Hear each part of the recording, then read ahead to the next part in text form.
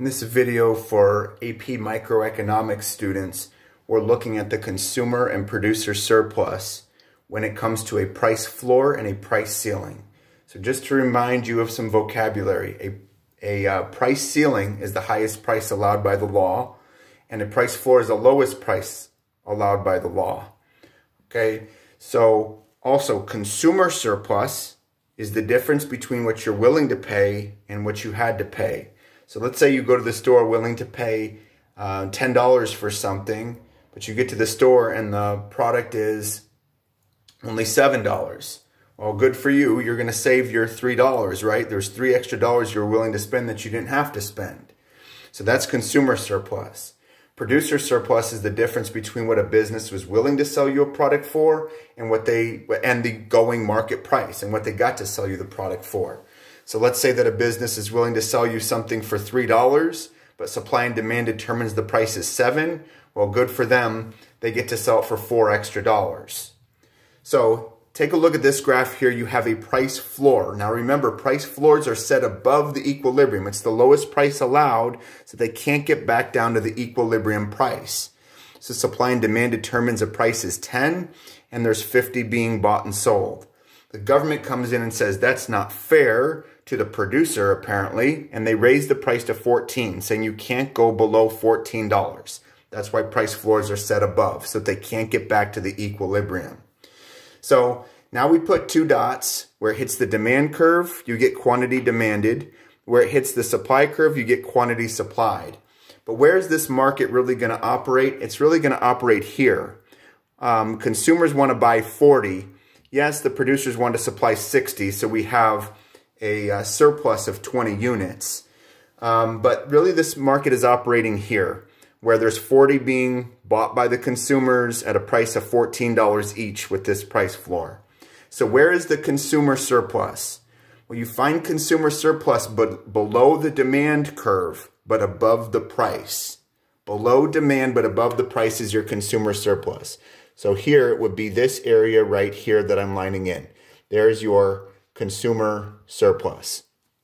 Producer surplus is above the supply curve, but below the price, but you have to stay within the quantity. Remember, there's 40 being demanded by the consumer, so we want to stay within that quantity. So above the supply curve, but below the new price, which is $14.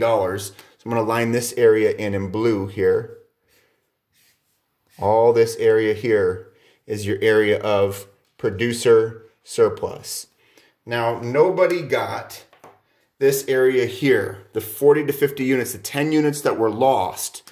No one got those units here. So area that I'm shading in here in gray is your area of called deadweight loss. Deadweight loss is the loss of consumer and producer surplus. It's like the area of market failure because of this price floor. Okay, so here's what your consumer surplus, producer surplus, deadweight loss would look like with a price floor.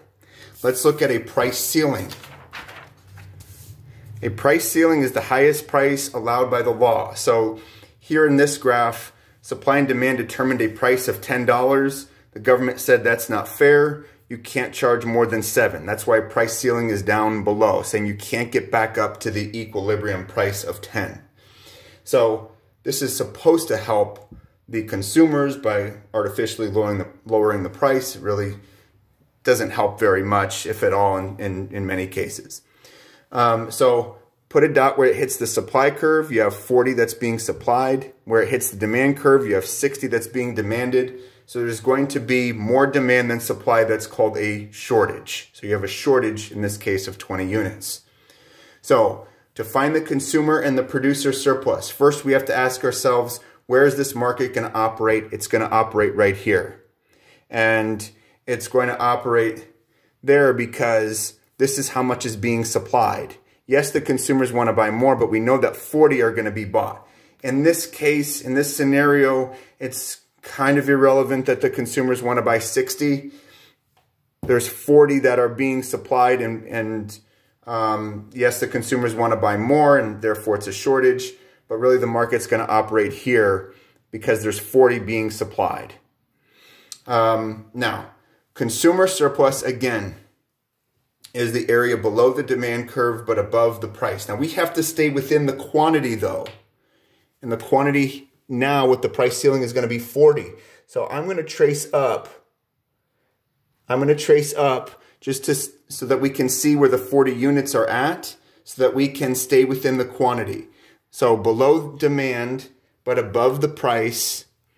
So here's the demand curve, and stay within the quantity. So all of this area here is below the demand curve but above the price of $7, and I had to stay within the quantity of 40 units. So I have that. Now, the producer surplus above the supply curve but below the price and stay within the 40 units. So that's just going to be this small area here. Now, nobody got these other 10 units. There used to be 50 bought and sold. Now there's only 40. So there is a deadweight loss. And the deadweight loss is all of this area here, this triangle. That's the loss of the original producer and consumer surplus. It's like the area of market failure. So here is your deadweight loss. Again, the brown area below demand but above the $7 price was our consumer surplus. Above the supply curve but below the $7 price ceiling, there is our producer surplus.